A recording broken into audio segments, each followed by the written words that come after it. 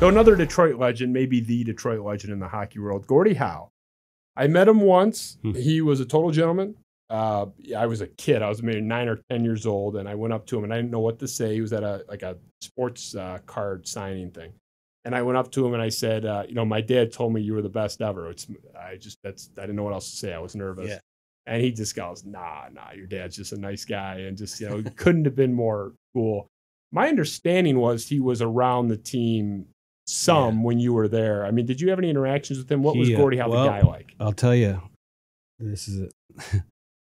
My second day on the job. I'm sitting at my desk. So there was a medical room. So if this is the medical room, and then back here is Dr. Finley's room, there's a door right here, and then my office is right here. So I'm just sitting at my office, and I'm talking to the controller, Paul McDonald, and I hear some keys clicking in Dr. Finley's door, and I was like, Paul, it was like July, or may have been late June, early July. I'm like, who's coming? And he's like, I go, who has keys? And he is Mark Brennan, the equipment manager, obviously at the time. And then he goes, and then there's a few legends have keys. I'm like, what do you mean? He's like, Ted Lindsay. And as soon as he says Gordie, I turn around and Gordie Howe's walking through the door, and he's like, sit down. So and then he's like, you're the new guy. I'm like, I'm speechless. I think I hung up on Paul. I still don't know. I'll got to find out if I hung up on him, but I couldn't get out. I was trying to get out of my seat, and I stumbled, and Gordie Howe was like, have a seat. You want a coffee? The guy, he went and brought me coffee. My second day on the job, Gordie Howe was bringing me coffee, and we sat and talked for like 2 hours. So he used to come in. He would come in, Mitch Albom wrote that Tuesdays with Maury's. I want to write.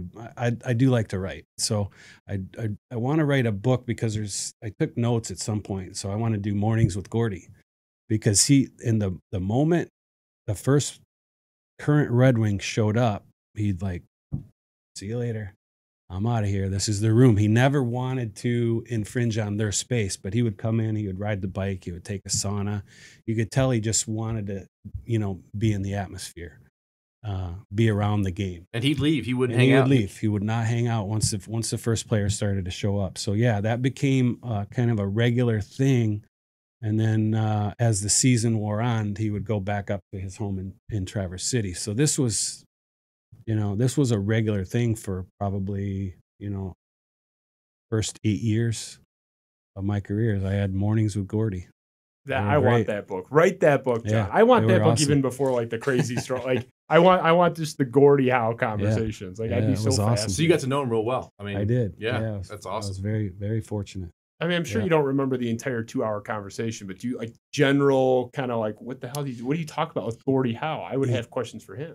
He more, that 2 hours was kind of offering me advice. At the time, I was 26 years old. I was the youngest pro head trainer in sports, and he could tell I was green and I was nervous, and he was he was trying to offer advice, and he told me something in that 2 hours that proved to be true. He said, within the first half of a year, you're going to see all the injuries you're going to see. All the different types of things that are going to happen quickly. But once you get good at them, and once you get really proficient at helping these guys, he was in an era they didn't have it. I had Lefty Wilson, legendary trainer, God bless his soul.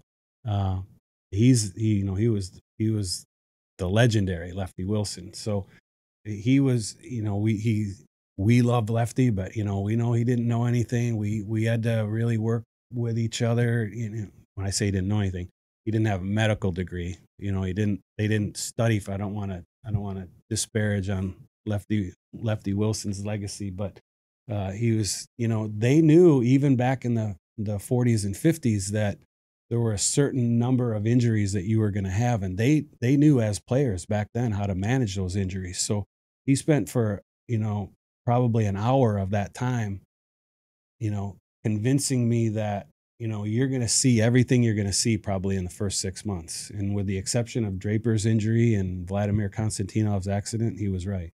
I can't imagine, like, Is that not one of the coolest stories you've ever heard? Your second day on the job. Yeah, second day. And you continue to see him though, right? I mean, you saw him all the time. Oh yeah. But yeah, that's crazy. He always came in. That has to be like it was always in the morning too. He'd come down after games sometimes, but he would just stay around. He would talk to Scotty a lot, but he would never come, in the room with the players. He stayed separate from that. And that was on purpose. He told you that, or you sensed that? I sensed that he just didn't want to be in their space. That was their time, and he didn't want to be in there big dicking anybody for like Gordie Howe. He knew the footprint that he has, and he didn't want to put it anywhere in someone else's territory. Thank you for watching Spiro Avenue. Don't forget to hit like. It's like you're reading a script. I am reading a script. No, you're not. Do I have a script out? You gave me a script. Oh my god. Okay. Just do it. Just do it. Am I doing the friendly one again?